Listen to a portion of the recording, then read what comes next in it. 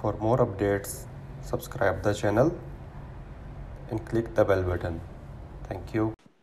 बिस्मिल्लाहिर्रहमानिर्रहीम, अस्सलाम वालेकुम।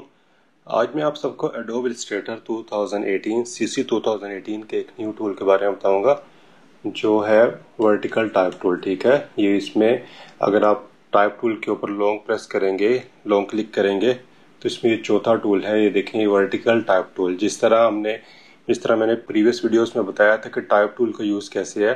टाइप टूल को जब हम यूज़ करते हैं तो उससे हम हॉरिजॉन्टल टाइप कर सकते हैं।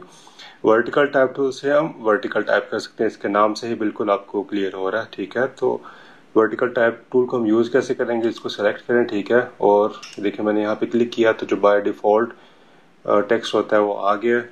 अब हम यहाँ पे जो भी लिखेंगे वो आप देखना कि वो वर्टिकल पोजीशन में लिखा जाएगा। जिस तरह हम लिखता हूँ, how to use vertical type tool. ठीक है, ये मैंने लिख दिया। ठीक है, और बाकी कंट्रोल बार से आप इसका कलर चेंज कर सकते हैं।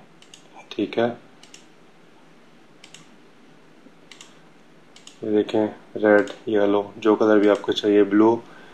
आप इसको स्ट्रोक दे सकते हैं, जिस तरह मैंने इसको ब्लैक स्ट्रोक दे दिया। ठीक है, और इसका आप साइज, इसकी आप टेक्स्ट चेंज कर सकते हैं, फॉन्ट चेंज कर सकते हैं। जिस तरह मैंने टाइम न्यू रोमन कर दिया इसको, और इसकी आप फॉन्ट साइज इंक्रीज कर सकते हैं।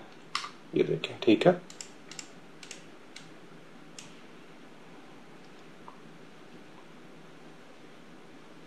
और यहाँ से ओपेसिटी कम या ज़्यादा कर सकते हैं। इस वक्त 100 पे है, 50 की है। ये देखें, लाइट हो गया। अगर स्ट्रोक नहीं चाहिए तो इसको नॉन कर दें। यहाँ से आप इसका फॉन्ट स्टाइल चेंज कर सकते हैं। ठीक है, तो ये तरीका था वर्टिकल टाइप टूल यूज़ करने का।